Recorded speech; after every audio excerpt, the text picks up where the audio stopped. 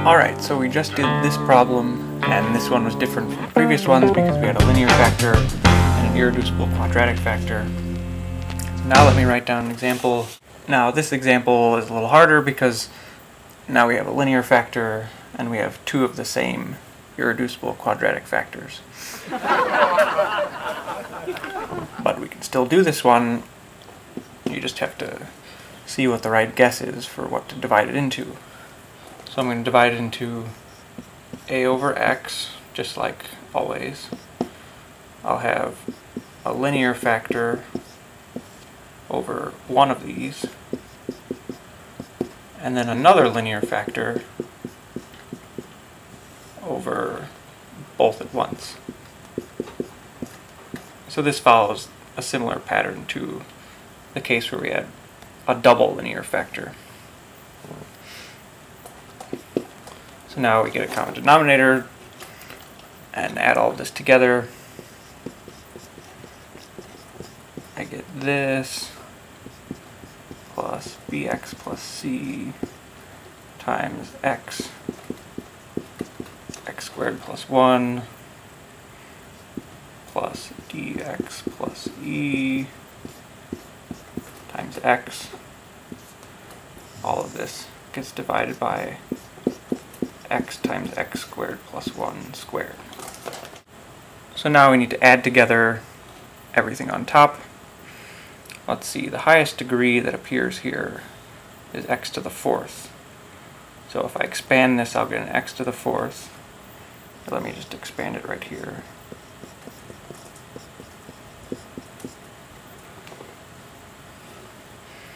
I'll have a times x to the fourth, and over here I have bx x squared, so that's another x to the fourth. So I'll have a plus b x to the fourth. Now let's see if I have any x cubed terms.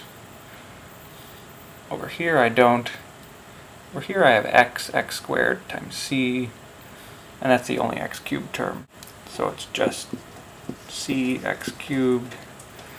Do I have any x squared terms? Yes, I have 2a.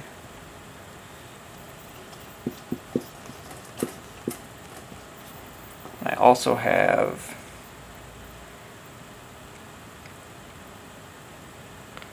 let's see, I don't get any x squared terms here. But down here I get dx squared. So I have plus d times x squared. Oops, I left out an x squared term. There should also be a bx squared.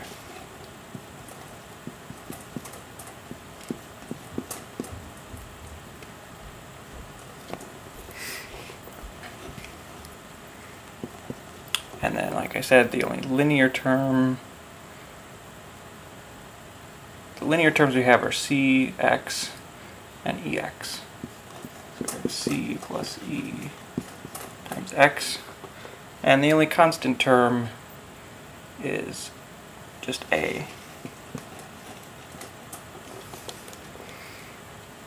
So that's all of the numerator. Let me erase this and then put it over the denominator. So in order for this to be true, we need a plus b to equal 1. We need c to equal 0. We need 2a plus b plus d to equal 0. I'm just matching up coefficients like before. And I need c plus e to equal 0. And finally I need a to equal 1.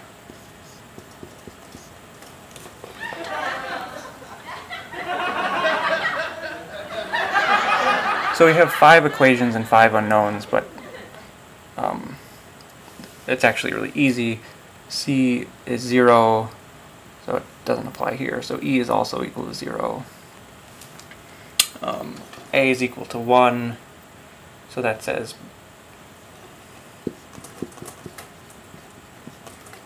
1 plus b equals 1 or b equals 0.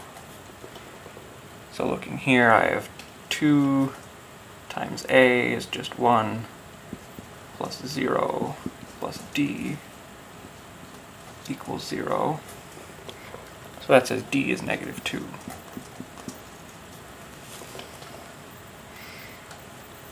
So let's see, c is 0, a equals 1, b equals 0, d is negative 2, e is 0. So that tells us this is 1 over x plus bx plus c on top. Both b and c are 0, that term doesn't even appear. And then dx plus e, we just have minus 2x over this term.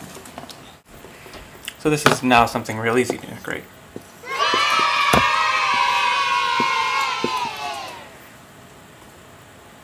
Let's see, the first term is just natural log of x. The second term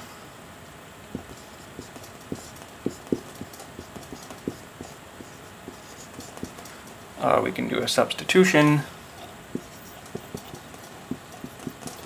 If I let u be x squared plus 1, I get du is 2x dx. And I already have a 2x dx sitting up there. So this is real nice. Let me pull the negative out. So 2x dx du, x squared plus 1 is u, so I have u squared.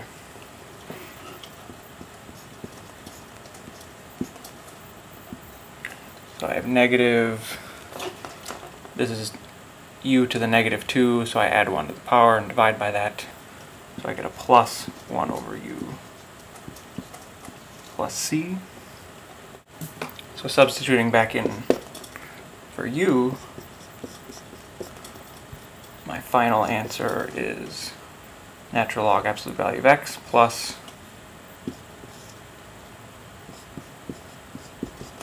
1 over x squared plus 1 plus c.